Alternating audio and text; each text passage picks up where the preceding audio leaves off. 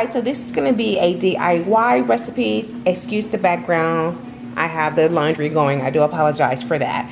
We're going to be doing a DIY buttercream using mango butter. Now, I've never used mango butter before.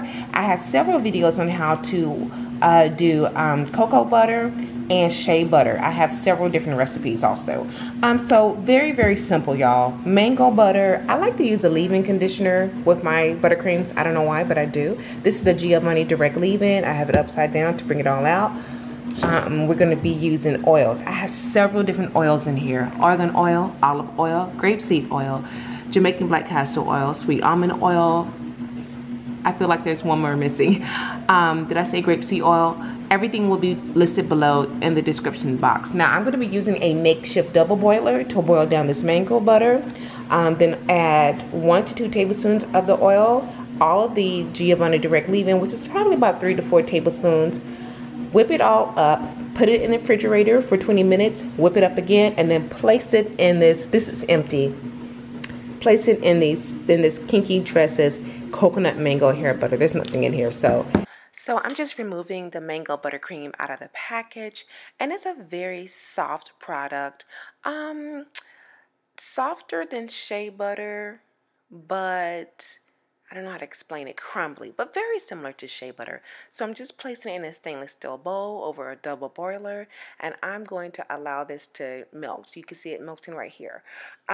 Excuse me. And once it's done melting almost all the way, I'm going to go ahead and add, I'm going to do about 1.5 tablespoons of the oil, all of the Giovanni mixture, place it in the freezer. This is what it looks like after a few minutes. This is what it looks like after almost 20 minutes. And then I'm going to take a hand mixer and blend it up. Okay, this is how creamy it came out. Now this will harden, and it will harden quite a bit, to the point to where when I used the product, I allowed it to sit in warm water for a few seconds so that it could melt just, or soften I should say. So this is what it looks like in the container. Yeah, see how it's hardened? So now what I'm going to do, you guys, is that I already set my hair in twists 2 days before, and you're just going to see me take down the twist. Now my hair does feel very moisturized. It is very shiny.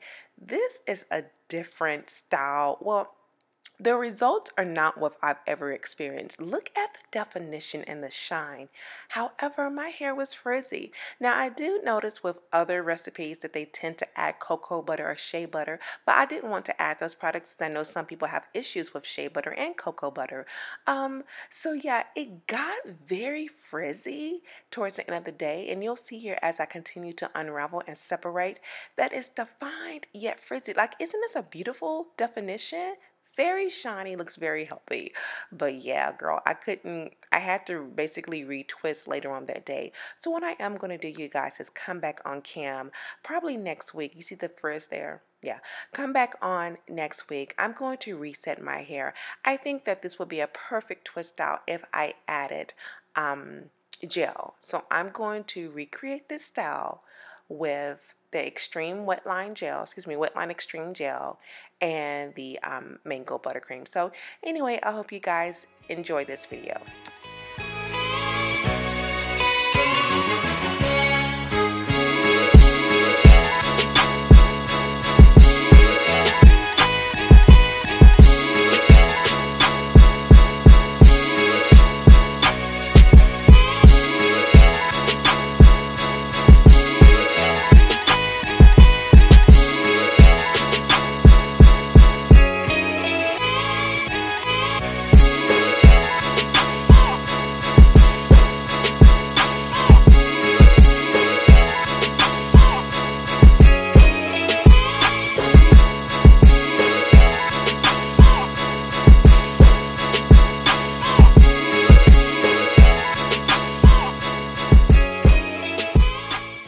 So yes, continuing to fluff up my hair. The twist out is pretty, but it is very frizzy, and it's already warm here in Phoenix, you guys. That's one thing I take into consideration, the weather outside. We're talking about it was 94 degrees this particular day, so my hair really puffed out, and I had to end up retwisting later on. So this is the look I went for. I just pinned my hair up on the side there. Very pretty, I tried, girl.